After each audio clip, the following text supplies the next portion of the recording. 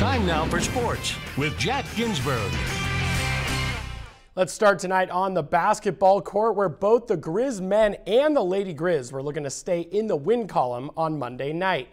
The Grizz were back in Dahlberg tonight hosting Portland State. Timmy Falls with the highlights early as he goes behind the back to find Kendall Manuel. He misses, but Mac Anderson puts the tip in. And then Vikings down on the break, and Lamar Hamrick finds Alonzo Walker for the alley-oop. Nice play there.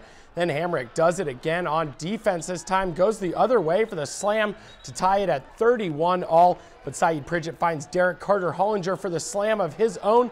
Montana goes into the break up 46-42. Then here in the second half, Falls on the break after the Anderson block, keeps it and help himself for the layup in transition. Then Pridgett hits Carter-Hollinger again for another alley-oop as Montana starts separating itself. Next possession, Anderson starts to find his offense, gets the layup from the dish from Falls, then the dunk for emphasis on the very next play. Pridgett finishes with 2 rebounds shy of a triple-double as Montana improves to 5-1 in league with an 85-70 win over Portland State. We came out of timeout and executed 3 consecutive times based on their coverage. And we knew what we were looking for. We got wide open shots. We got 2 layups and then 3 in the corner for Kendall. So it was really our offensive execution, I think, broke their back. And then on the defensive end, we kept them out of the paint and made them shoot contested jump shots.